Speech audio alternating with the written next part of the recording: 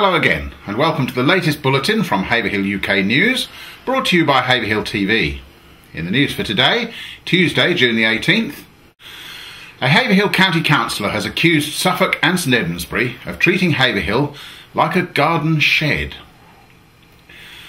Burglars have targeted a series of garages on the Parkway estate and got away with a haul of fishing and golfing gear.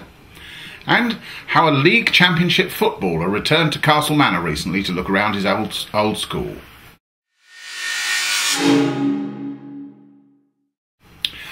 One of Haverhill's new county councillors has accused local authorities of treating Haverhill as the garden shed of Suffolk, where they can put the stuff they don't want to see around the house. Councillor Tony Brown, recently elected UKIP member for Haverhill, praised the recent transport meeting, but said there was negativity there from people who didn't live in the town and have to suffer its disadvantages. Councillor Brown said in a public letter this week that a light railway or guided busway to Cambridge was a minimum requirement. He wrote, "It was very encouraging to have a meeting last week to talk over the possibility of rail-enhanced transport links for the town. The town council must be congratulated for hosting and promoting the meeting. It was very well attended, with maybe the largest concentration of the people that plan for our future transport needs, business folk and public representatives in one room for a long time. There was a mixture of great enthusiasm and pessimism, the there's no money will never happen mentality. The negative views seemed to mainly come from people that didn't actually live in the town and didn't have to put up with the congested and dangerous A1307 on a daily basis. A light railway or guided busway is a minimum. There is no use laying on more buses, as they will just get snarled up on the congested A1307 or stuck in the early morning traffic queue into Cambridge." And he goes on, "As I've said before, most of the people that make the big decisions and have the power about our future do not live in the town and do not have to put up with the lack of health provision, transport and decent high street facilities. Haverhill seems to be the garden shed of Suffolk. You know, the thing out of the way at the bottom of the garden where you put the things that you don't want cluttering up your nice house or garden, i.e. 3,000 houses. And the only tender loving care that we get is the occasional coat of creosote." Garage burglars have been at work again, this time on the Parkway estate last week. Overnight on Wednesday to Thursday they targeted 4 garages, and although they got nothing from 3 of them, the 4th one yielded a haul of £3,500 worth of fishing and golfing equipment. 2 of the break-ins, including the one where the items were stolen, were in Warwick Court and the other 2 in Belsey Court. Police are appealing for information from anyone who saw anything suspicious that night, or anyone who has been offered cheap fishing or golfing equipment, to contact them. And you can contact PC Jane Mangnall at Haverhill Police on 101 or Crime Stoppers anonymously on 0800 555 111. The organisation which has taken over from the discredited NHS Suffolk is to have a stand at an event in Haverhill on Saturday. The West Suffolk Clinical Commissioning Group will have an information stand at the Haverwell Community Wellbeing Fund's Family Fun Day at Haverhill Rugby Club grounds. The fund is the brainchild of Haverhill Town Councillor Betty McClatchy, and the event aims to raise money for diagnostic equipment, youth physical activities equipment and community wellbeing projects in the town.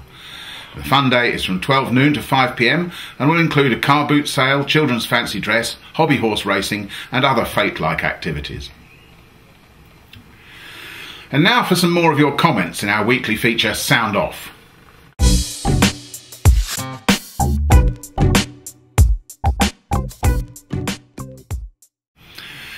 Subjects covered this week include shop rents in the High Street, Vision 2031, the elm trees at the Sports Centre, travellers in the town, and real-time information saga at the bus station. JXB has a swipe at the shop landlords.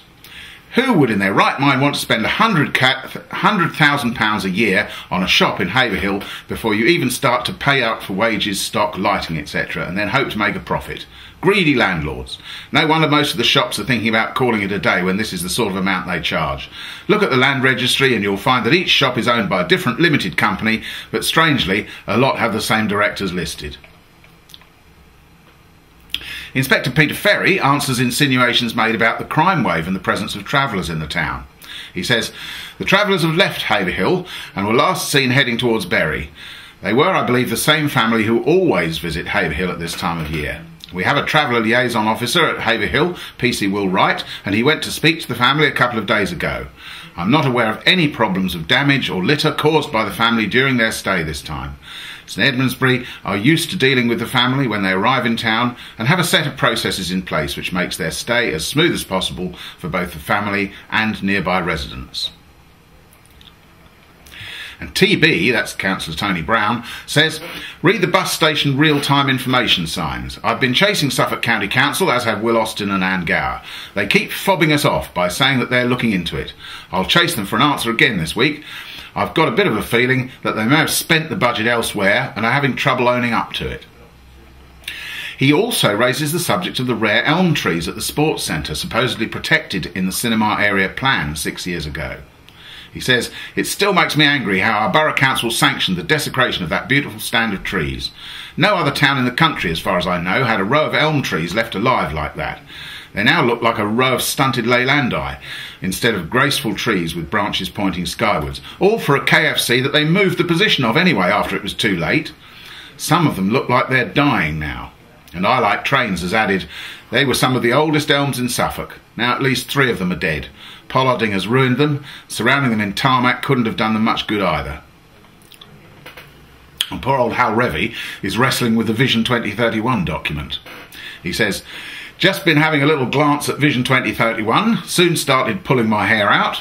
Some huge developments are proposed, but no detail. Northwest development and Suckling plus bypass. I could not find a proper map. How can you study the proposal when there are no decent maps?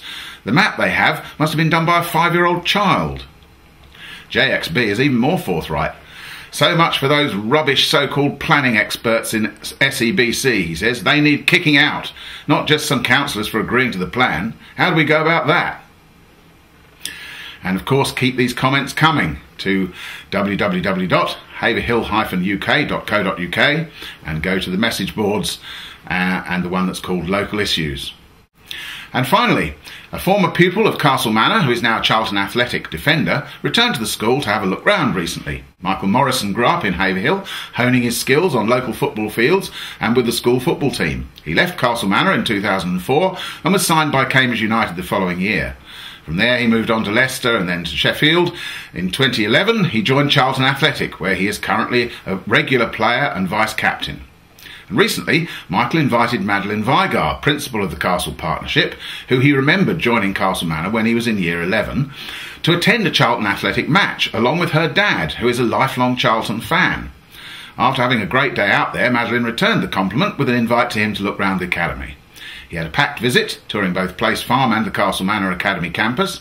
He also spent some time looking at the site, where the Trust plans to build a new all-through academy, when they can secure the funding. And he'll be coming back to Castle Manor for their Year 11 graduation to help celebrate their success.